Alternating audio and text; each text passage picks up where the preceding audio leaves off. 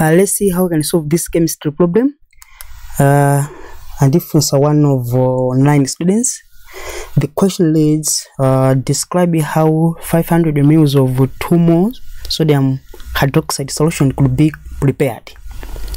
Ndati patsalamu sodium has 23, oxygen has 16, and hydrogen has 1. Kungona question ngati yonji ngozo kuti mene that's dissolution. Yeah, we call that one dissolution. Kusukunule, that's a dissolution. So what we need to do, tikati kusukunula ndikuti mukende china yake chili solid. Yeah, china yake chili solid. So what we need to do ababa, we need to find the mass of sodium hydroxide. Right? What is gasukunula 500 mils according this concentration. That's what is needed above. So what is the mass? We need to find current number of moles. Kuri mu solution wa FM number of moles as a kramangati. So let's do our thing. Remember, number of moles teka peza kudzera ku formula concentration. Timalemba kuti concentration is equal to number of moles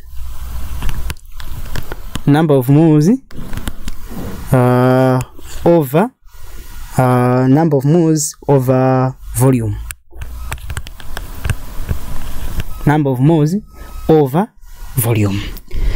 So to find the number of moles, tingopanga cross multiplication hapa. Tingopanga cross multiplication. So 1 times tegezera musandusha. Ready? And the volume the concentration as a remusananso. So that's and the number of moles here. Number of moles is equal to concentration times volume. Here ngo tende kuti zatambepo zateka. So tentambe. So number of moles is equal to concentration of our solution. Aluza kuti ndi 2m. Yeah, that's molality. So it banga 2m times volume alipatsa kuti ijenefe kai 500 mils. So 500 mils. So we have to convert 500 mils kuti kali liters or dm3. So timapanga 1000. Let me change the color. 1000 mils is equal to 1 dm3 or 1 liter. What about 500 mils? Is that about some liters angati? So cross multiplication is angopanga x times uyo ikatipatsa x times 1000 mils, then times 500 times and 1 dm3. That's cubic decimeters. So we have 500 mils times 1 dm3. So about is gandi 1000 mils. Also sorry, it's equal to sorry, go you look it up. So it got both sides by 1000 mils. Also it goes on the 1000 mils. So what we have in here, this mils will cancel, remaining with the x is equal to, and the same applies here. My mils, the mils will cancel. So 500 and 500 and 1, 500 that's 2 as a half weight. So half inch mods 0.5. So x will be 0.5 dm3. That's a half liter. Now to make the tikate musandi half liter.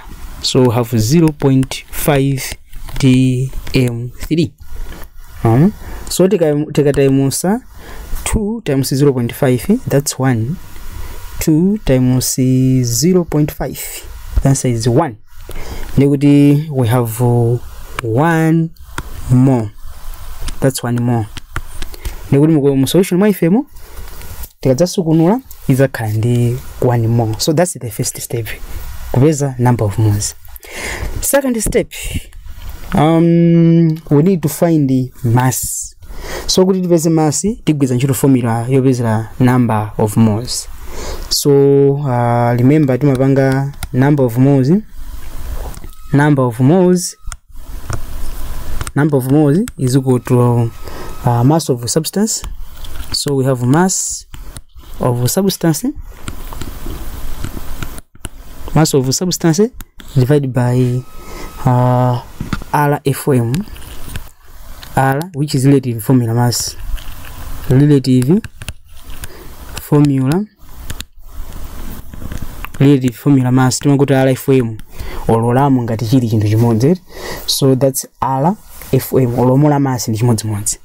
So to find mass of substance, I will write down over 1 to find mass cross multiplication.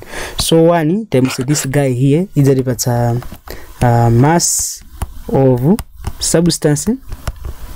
Mass of substance is equal to number of moles times relative formula mass. So we are going to have here number of moles times RFM. Akundikuliza theka. Now mukakumbukira bwino mu question atipatsa malamu as is. Ndi our formula sodium hydroxide tentipezeni kuti RFM ni yani, relative formula mass ni yani. So we have RFM of sodium hydroxide. Sodium alipo mods. Ndikuti panga 1 times anatipatsa kuti ndi 23, then plus oxygen alipo mods. Ndikuti panga 1 times 16, then plus hydrogen alipo mods. Ndikuti lamu ya hydrogen ndi 1 ika 1 times 1.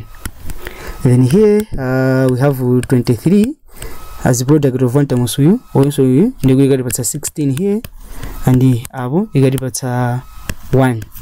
So the sum of that is 23 times 3 ikatipatsa 39. 39 plus 1, that's 40. So it can get 40 grams per mole. That's a relative formula mass. So using this formula here, we have a number of moles. Amira panga calculate, RFM musa panga calculate, we can find the mass. So mass of substance, mass of NOH is equal to number of moles nabiza kuli ndi 1. So we have 1 mole times molar mass tabiza kuli ndi 40 grams. So it's per mole, ndi per mole tingo kalimba divided by mole. So what is needed here, 1 mole cancel, remaining with the mass of substance. Mass of substance, which is NOH here, is equal to 40. That's 40 grams. Ndikutamanga kwambiri mwina mutomona choncho ngati mende kuona ine kupanda tofuna video ikale ya ifupi ifuka masudinse na madanda ugi ma video makata atali komano kufuna kuona ma status osadandaula panga download is ma status yeti za school zimakanika. Anyway, forget about that. Mind you, if you enjoying this video, please don't forget to subscribe to my YouTube channel as well as liking my Facebook page, Unique Online Classes Malawi. And if you have any question in any subject, my number is 0882 435 562. That's my WhatsApp number. You can send your questions to that number. To any good details on the branch. You can also be a member of Unique Online Classes Malawi. Now tapizano mass of substance kuti ndi 40 grams. Tipange bwanji 40 grams of sodium hydroxide ndamene akwena kuti tintani timusukunule. Ndikuti first step chimene niyo mupange change color.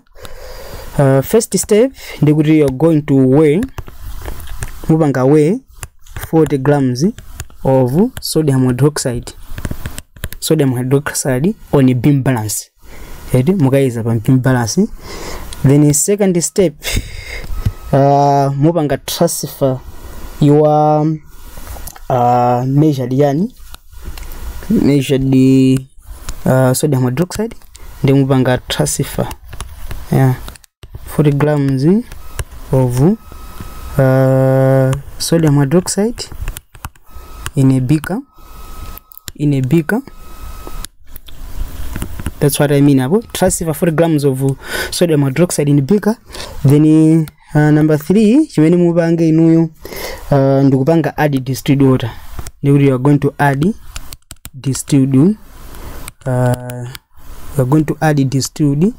water in the beaker timene ndi 40 grams of sodium hydroxide njonga yori timpange yani timpange dissolve asukunuke edi mukapanga zimene zozo mumapanga stirring itsaiki kutakasa continuously mpaka na zinthu zezitani zisukunuke kwambiri. So you stir continuously. Now then step number 4, what do you do? Muzipangano tsopano transfer zinthu zanu zija into volumetric plastic. So transfer dissolved sodium hydroxide in 200 pajana 500 ya ikakhala 500 mils mukazipange transfer minimum volumetric plastic mukazipanga transfer minimum. So what I'm trying to mean here, this is our something like this. Sorry, let me do like this. Yeah, this is our volumetric plastic. Nde achipanga label apa kuti ndi 500 mils. Nde chimene wange inoka solution kanu kaja ndi kuti mwina tingwerekeza mwakekeka muti akalekeza umumu many zinali mubika zalekeza umu. And nde kuti second step, which is the final step, chimwe mupanga add as much water as you can. So you are going to add water in the volumetric plastic until 500 mil mark. Ndekuti you are going to add water muli monse mungapangire mupanga add madzi kuti adzalekeze apa pa 500 mils. As ndekuti solution yanu mwapanga prepare ayo ndekuti volume yake ndimene namanena kuti mupange prepare ayo komanso ndekuti mamoza amene mwapanga ndekuti it's one more concentration, that's 2 more. That's the prepared solution. Bas na step second amene ho to solve lead this mungoziwerenga bwino here my guys iru ndimene mungajere kamene kakaka. So that's the answer of the question. I think I don't have nothing to say other than wishing you all the best. Mungopanga practice komano singangokusiyasiyani yayi bakhalinso ka question kamodzi kuti muyesere. The question reads, describe how you can prepare 250 mils which is equal to 250 cubic centimeters. Pajama mils ndi masema cubic centimeter chimodzimodzi. Describe how you can prepare 250 cubic centimeters of potassium carbonate, that's K2CO3 solution of this concentration using potassium carbonate pellets. So apeleka lamu yake as 39, O as 16 and C as 12. Try it mungoyesera and mukasolve send your solution to that number. So ndakufuna nikaleza bwino. See you in the next video.